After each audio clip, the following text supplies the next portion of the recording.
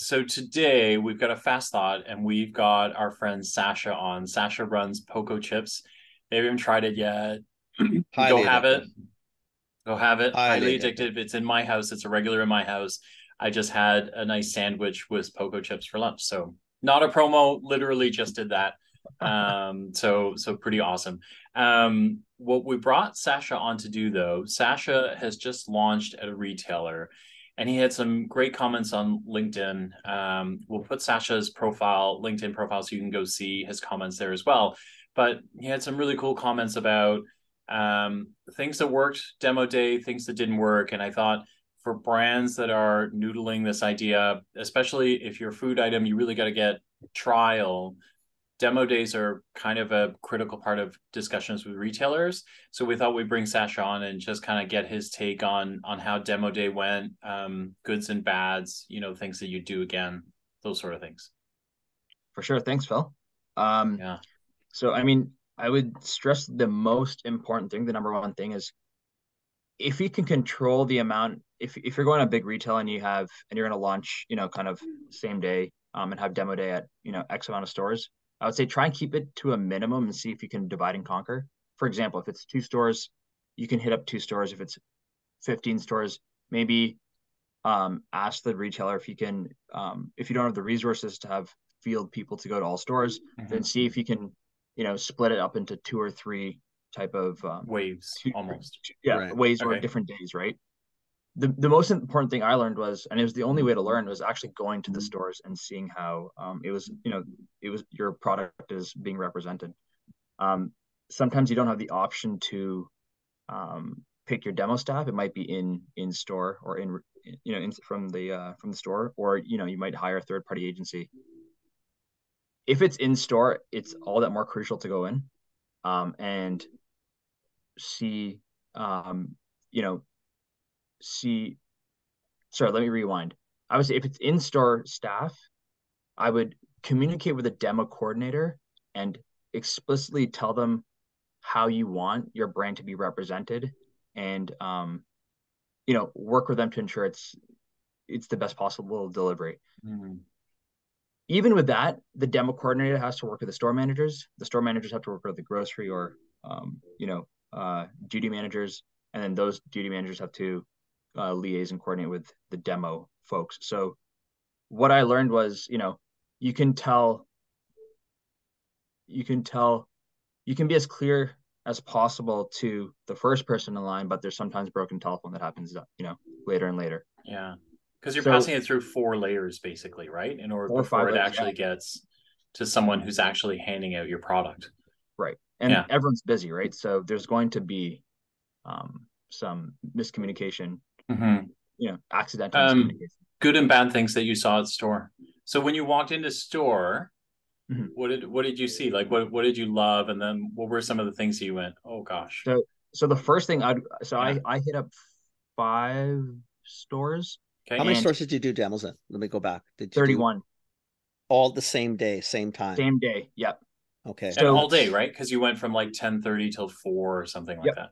and let me so a couple and did you hire a demo company that did all 31, or was So it individual stores manage their own demo? um, individual stores manage their own demo from the head office, Yeah. and I used so Kyle Marsham is he's a Yeah. partner of mine, and we used a lot of his, we used the green his company called Green Fresh Media. We used his staff who voluntarily, who are awesome people, spent their weekend visiting stores and hitting different stores and capturing that on social media. Okay. So Okay. yeah, But so to back sort of to your But beginning point, head office, it's a right? head Yeah. office controlled thing, yeah, but each store runs. I mean, I came from retail, remember? Each store sort of runs independently, even though they have no independence. exactly, So, okay, there's a learned lesson, I'm sure, there. for sure. But it's It's a tough one, man, I mean, you can't police everyone, right? And everyone's, of course, trying their best. But, for sure. um, For sure. yeah, Yeah. you know, Okay. so when I came in, I would try and find where Poco was. One thing I asked, one thing I've learned moving forward is ask if you could get prime real estate. You know, where do people like, you know, where's their traffic? You know, what, for example, a lot of the stores were right front and center when you walked in. I saw Pokko, and others would be back corner, kind of behind a pole, you know, Right. unintentionally. But, you know, I was like, oh, is there any way we can move so and so a bit Well, further it's this way? intentional, but not malintended. Exactly. It's intentional though. Like be clear about it. The reason you're back there is because that's the space they have. They don't really know who you are. There's really no maybe personal connection, and what they'll do is whatever's best for them, because they don't want to screw up their front or whatever reasons they had. Right. It's just not done with malintent, but it's unfortunate, but it is intentional. You're there for a reason. And you know what? Actually, that prompted me to say this is that there was another company doing a demo that day that had, you know, not in all stores, some stores better real estate. So yeah, maybe see if maybe another thing that you can ask is there another company that is demoing the same day? Another thing I learned was merchandising. yeah. Each store is going to present and set up the merchandising differently. Some Every with a, you know, manager's different. Every every person in manager's the different, aisle is right? different. Every store layout is different to Right. some degree. So, you So know, yeah, to that person, to that coordinator, you can ask them. And one thing I didn't do, I didn't ask them how to present the product behind the scenes, how to merchandise it. yeah. It's a suggestion you can always, you know, I didn't do it. I would say that's something that I've learned moving forward. And then ensuring that, you know, if there's a promotion, price promotion on your product, make sure it's visible and make sure that people can see it. You know, you're putting money into this demo, you want to ensure that, you know, people don't only taste it, but they're getting a good deal on the product as well. Which some, you know, some wasn't as visible than others, and so you want to make sure that's kind of like loud and clear, right? Price is one of those things that is a factor into purchasing a product. When you did this, you pitched this to head office, to your buyer or merchandise manager. They said, you know, go out to each of the stores. We're authorizing this. Every store will do it. I'm assuming. Yeah. Was it their suggestion that you do all 31 stores? Was it something you wanted to do? I mean, you know what we're going to pull out of this is there's a shit ton of learnings in here. For sure. It's something you know, my team and I wanted to do. We wanted to have, you know, build a buzz. We're not, you know, it's like we're demoing in 31 stores, not 2 stores, 31 province wide, this retailer, you know, like we wanted to make some buzz and sound out of it. Right. But, you know, what I found out is it's hard to control everything when there's just, you don't have the resources. Well, you had 31 independent demos. And we hit up 17 out of 31. So which is a lot. Which is really remarkable, really remarkable on its own. But what you learn, I guess, pretty quickly is that that's 31 independent demos. Yep. Same company. I appreciate that. Same authorization, but 31 different people's view on how to do a demo.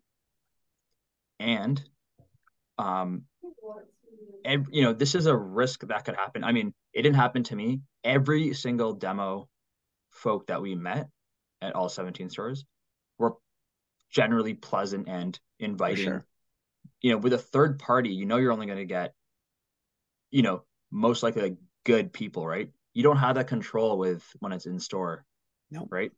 So that's a risk that people will have to take if that's the only option they have. But, you know, it's not like a game changer per se, because people like free product, whether the person is, you know, happy or not. People take free product. But they take the free product, but you know what we're all trying to do was what's the ROI? Like ideally, you want to know that they're going to come back and buy it. So when you went in, sorry, Phil. No, go ahead. When you went in, what were you trying to get out of this? Like was there a measurable that you and your buyer talked about? Like what were you trying to achieve? I mean, a few things. Brand awareness. We wanted to we created a whole social campaign. We wanted to let people know that a hyper local chip company is now available at Longo's. Yeah. And we wanted to know that just even in your own backyard, chips can be delicious, right? So, we just wanted that trial. And what we've Right. seen is when people taste the product, and I did this in my soft launch too, you know, It's hard not to buy. there's an incredibly Yeah. high repeat rate. And Yeah.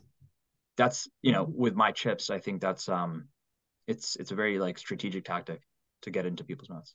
Right. And you know, we did have a pretty successful day. However, I did romanticize it being run more smoothly. And again, there's just so many cooks in the kitchen.